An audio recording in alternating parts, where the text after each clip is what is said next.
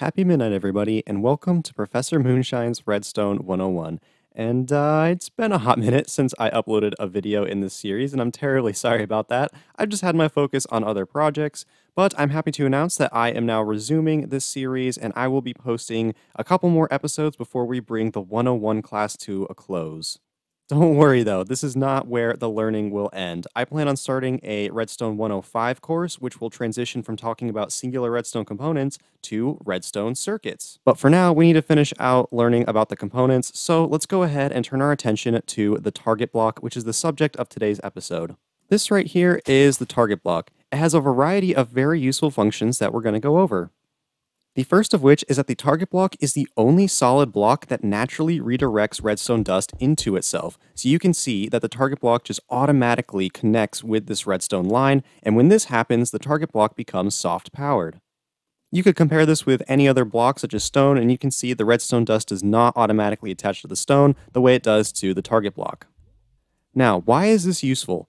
Basically, this function allows us to have a block that draws in a redstone signal simply from being adjacent to a redstone line. So let's say we put a piston here.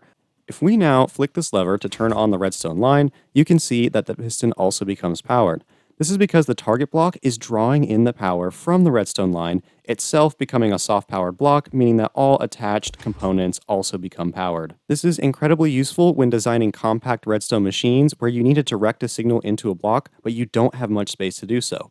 The target block allows a redstone signal to take a hard left or hard right turn without you needing an extra block for a repeater or another redstone dust. Now let's move on to the next function of the target block, which is as an actual target. When a target block is hit by a projectile, it emits a redstone signal. And the strength of that redstone signal is directly proportional to how close the projectile hit the center. So you can see if we hit the target block on the very outside, it emits a very low redstone signal. Whereas if we hit the target closer to the center, it's going to emit a stronger redstone signal.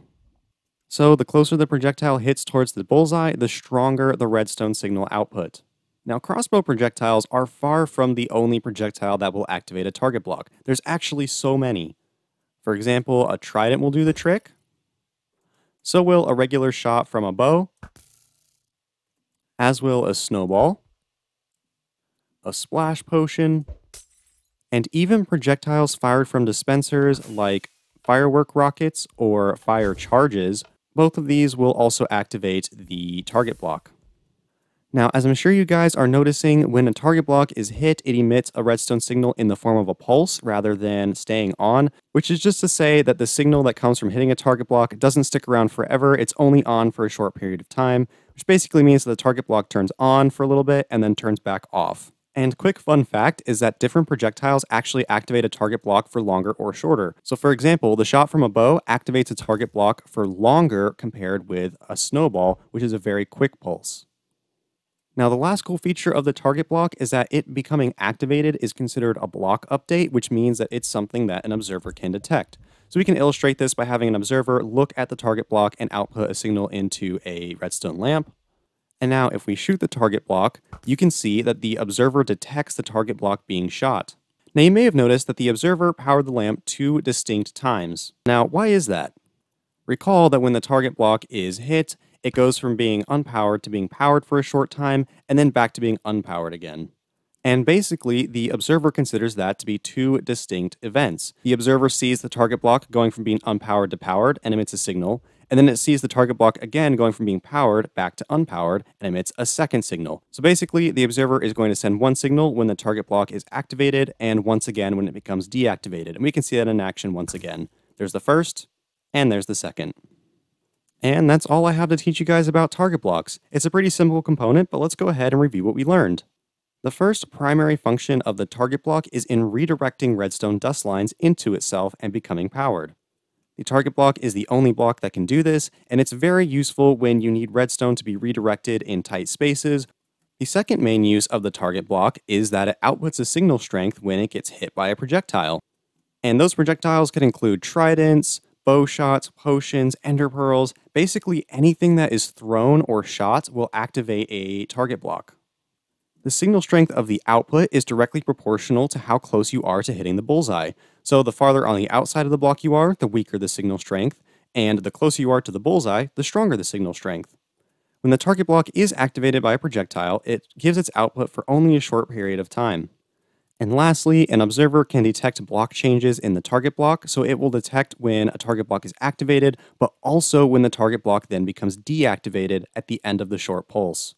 And that's pretty much everything about the target block, so let's go ahead and take a short quiz. Alright, let's take a look at problem number 1.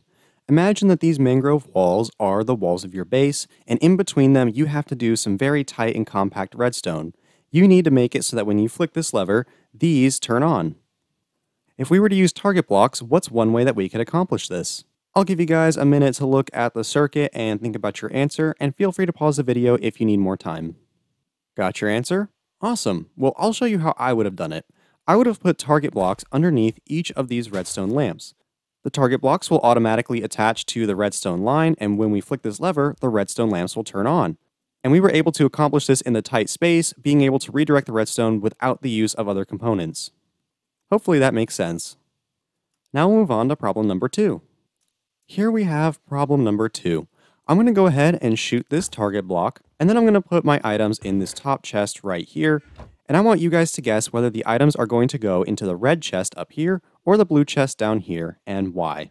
Of course, I'll give you guys a moment to think about your answer and look at the circuit, and you can always pause the video if you need more time. Got your answer? Alright. The correct answer is that the items went into the blue chest at the bottom. This one was a little bit tricky, so well done if you got it right, and if not, I'll explain why.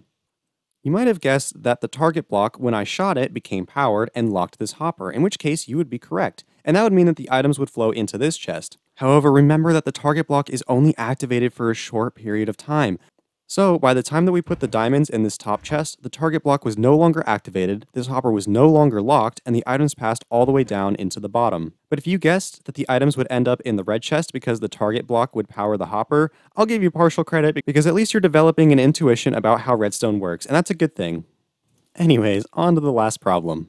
Alright, here we have the final problem, problem number 3. We have a target block with an observer looking at it, and the observer is powering this dispenser full of snowballs. Next up, we have pretty much the exact same circuit, except this dispenser is full of fireworks. My question for you guys is, when I shoot this target block right here, how many fireworks will the top dispenser shoot off? This one might be a bit tricky, so feel free to pause the video and think about it if you like, and I'll give you a chance to consider the circuit. Alright, got your answer? Let's go ahead and shoot this target block. If you said that the top dispenser was going to shoot 4 fireworks, you are correct and well done. If not, no worries, this is a learning process, and I'll describe to you why that is. Recall that an observer detects both the turning on and turning off of a target block, meaning that it will output 2 redstone signals. This means that this bottom dispenser will fire twice and hit this target block twice.